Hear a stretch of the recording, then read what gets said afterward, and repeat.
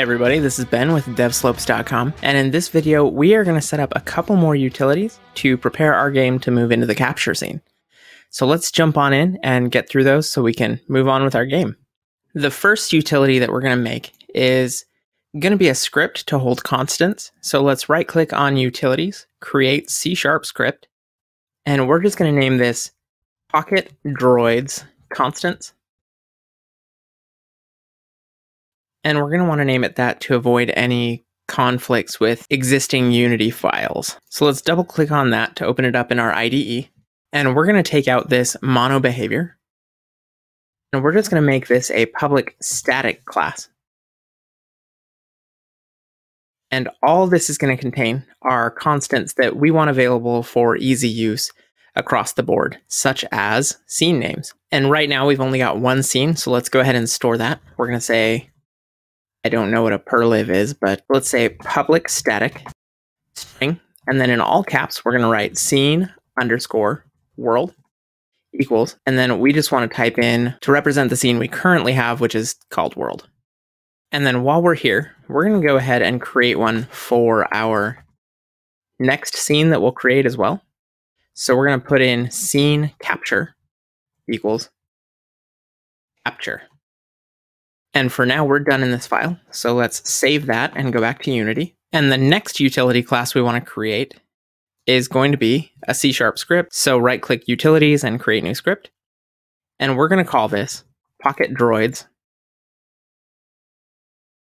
Scene Manager. Again, to avoid naming conflict with the Unity Scene Management Scene Manager. So double click that to open that script.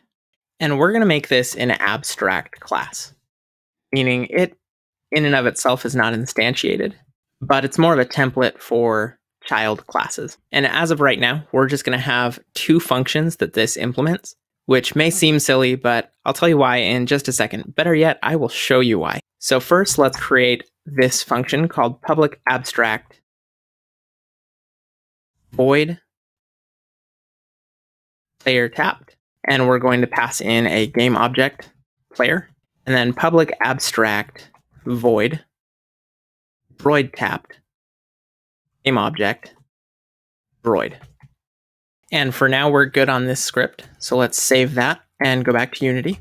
And now we want to right click on the world directory under our scenes. And we're going to create another script. And we will call this world scene manager. And let's double click and I'll show you why we wanted to create that scene manager class. We will go ahead and inherit from Pocket Droid Scene Manager rather than mono behavior. And I'm going to cheat and just implement the missing members. There we go. And let's get rid of these exception messages because I don't want those. Now, the reason that we wanted this Pocket Droid Scene Manager class is because we wanted a common interface to interact with for our droid and player classes. So say, for example, with the droid. If we tap on a droid in our world scene, then obviously we want to attempt to capture that droid, right? So one would think we take the droid class and in that function called onMouseDown, in our droid class, we move to the scene to capture it. Well, what happens if we try to capture it inside of the capture scene? Do we go try to capture it again? No, that would cause a lot of problems. But we want the droid to be able to tell us, hey, somebody tapped me. And then when we receive that message, we want to handle it according to whatever scene we're in so that we can handle it the best way possible and do exactly what we intend to do. So here from the world scene manager, what we would want to do is move scenes. So we would say scene manager dot load scene, and we are going to load up our pocket droid constants dot scene underscore capture. We're going to save, and then we're going to switch back to Unity, and we want to make sure that we are using our world scene manager. So we will drag it onto our main camera, just like that. And as you can see, we now have the world scene manager script on here. The last thing we want to do to get ourselves set up here is we want to go to the droid script. So double click that and head into it. If you remember, we've got our onMouseDown function. Well, now is its time to shine. So all we need to do in this function is go and see if the currently active scene contains a Pocket Droid Scene Manager. And there are lots of ways we can do this, but the easiest is going to be, say, Pocket Droid Scene Manager array managers equals find objects of type. And we pass in the type Pocket Droid Scene Manager, and then we just say managers dot for each. And then for each of the Pocket Droid Scene Managers that it finds, we just say if Pocket Droid's Scene Manager dot game object dot active self, then Pocket Droid Scene Manager dot droid tapped, and we just need to pass in this dot game object, of course, and then we just save. Now let's go check out Unity. And one last thing we need to go and fix before we can move on is we need to answer a question. And that question is, how are we going to keep data persistent, at least in terms of the droid? Because right now, when one scene is loaded, the other is destroyed. So the best way to do that is typically through having some kind of class or script that saves that data, holds onto it, and makes it available between scenes.